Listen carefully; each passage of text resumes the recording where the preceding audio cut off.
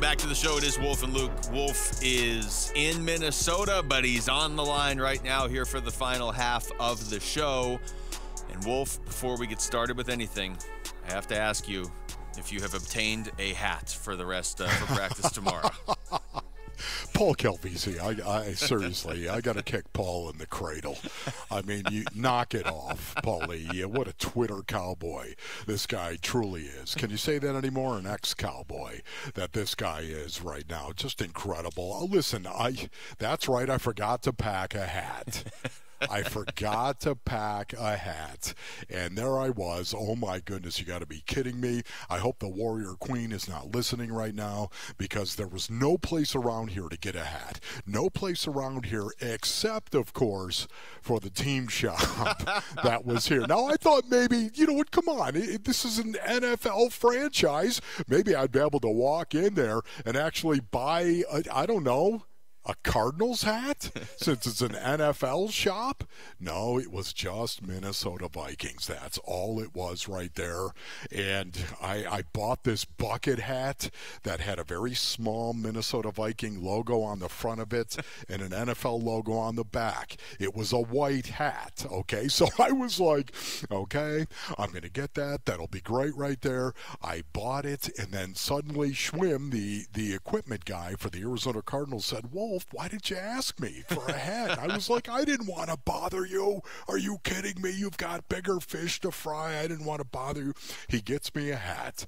So now all of a sudden I see a Minnesota Viking fan that I happen to meet. He's standing there, and I've got this brand new hat that I have not even put on my head.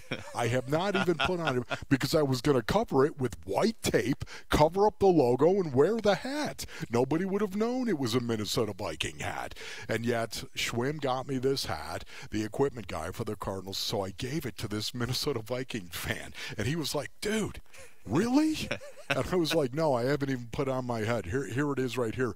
So that was $50 down the drain right there. So once again, Warrior Queen, please. We'll have this conversation later. Well, it was brutal out there today. The heat index was 107. Thanks to Paul Calvisi, everybody can watch this right now on his Twitter feed. I'm watching it right now. What did he tweet out? Because I have not seen it. He tweeted out the video of you've got a Vikings hat. It's a bucket hat, and it's you putting tape over the Vikings logo, and you can still see the horns kind of sticking out. But even in the video, you flip it around, you're like, see, there's an NFL logo on the back. I'll just wear it that way. But it's just great because you're surrounded by Cardinals people in the rest of the video. Yes.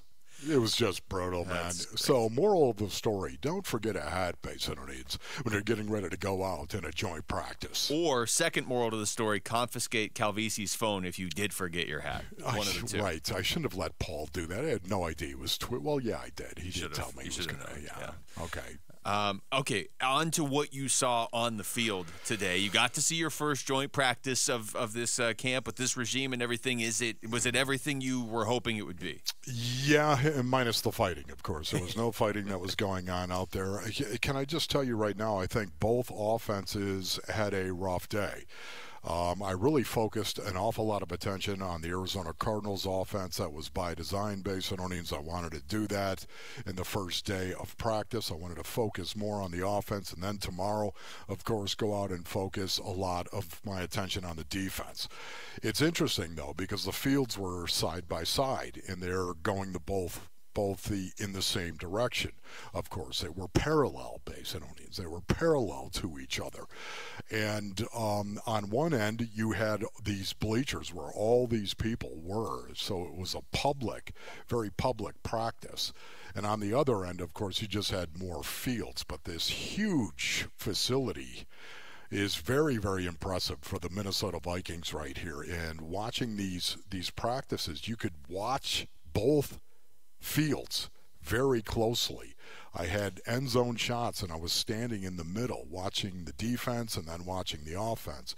But I was more focused on the offense, obviously. But it seemed that both offenses struggled. Now, I will tell you, because I focused more attention on the Arizona Cardinals offense, they seem to struggle more to me than anything else. Yes, the defense, again, over or superseded my expectation and over-delivered. They did a nice job against the Minnesota Vikings, but that really has kind of been the story, I think, so far of training camp in the preseason. The fact that the defense, once again, for the Cardinals, over-delivered, and the offense has got work. I will say this right here. As I was out there, Luke, watching these two practices, on two different fields, of course, same practice, but two different fields, and watching the offense struggle, it reminded me that's typically the way it is in the beginning of training camp. It really is. Now, I know that we're headed into week number 3 of the preseason, but the defense still is typically ahead of the offense, especially when you bring the pads into the equation. They're typically way ahead of the offense, and I think maybe that's what I saw today. Are you? Did you get to see anything from Zaven Collins? We were talking about him earlier when Zoe was in here, and just of the learning curve that he has at a new position. Did he stand out at all, or who? You're talking about the defense. Who stood out? Yeah, it had their secondary. They were making a lot of plays. Keitrell Clark made some plays right there. Saw Jalen Thompson make a play as well, bat the ball down. Zaven Collins, I saw him only in the one-on-one individual periods, and he jumped off sides coming off the edge, and then he got stuffed, and Zaven would tell you that himself, right? I think he was a little defeated because he jumped off sides, of course, but it was interesting because JG got up before the practice, and he was talking about the fact, I asked him the question, if there were going to be individual periods in which the teams would orchestrate joint practices. In other words, the offensive line, when they go individual, would there be one-on-one against the Minnesota Vikings? And JG said there wasn't going to be that. Now, maybe individual to him, Basinonians, means something different than what it means to me, the individual period. Maybe it means something different, so I want to give him a little leeway on that one right there. But they did. They went one-on-one. The offensive line worked against the defensive line. The offensive line for the Minnesota Vikings, although they didn't do it simultaneously, which was very interesting to me, but the offensive line for the Minnesota Vikings also worked against the pass rush of the Arizona Cardinals, and then you had linebacker pickup as well, which really surprised me. Basinonians, you don't see blitz pickup anymore, but it was a very specialized and specific blitz pickup. And when I talk about blitz pickup, I'm talking about running backs working against outside linebackers and inside linebackers as if they were blitzing. So they come from the edge, they come from the middle, and you as a running back have got to go ahead and put it on them. It's excellent work. What they do nowadays, which they didn't do back when I was playing, Luke, but what they do nowadays is they shorten the distance between the outside linebacker and the running back and where the running back is going to be. That was not the case back when I was playing. They shorten it considerably, down to about 3 or 4 yards. That's all you give the outside guy when the outside guy used to have 8. And that's a huge difference. So they have done that, and there's no bull rushes allowed. Nope. Now, ladies and gentlemen, if you can't run over the guy and bull rush him, now I'm just waiting on you to go ahead and move either to my left or to my right. So whose advantage is it? That's the advantage of the running back. But in a game, guess what? The bull rush is there, and that's always the base that every great pass rusher works off of. Because otherwise I'm just going to go ahead and try to move laterally either way, because I know you're not going to run over me. You don't have a good bull rush.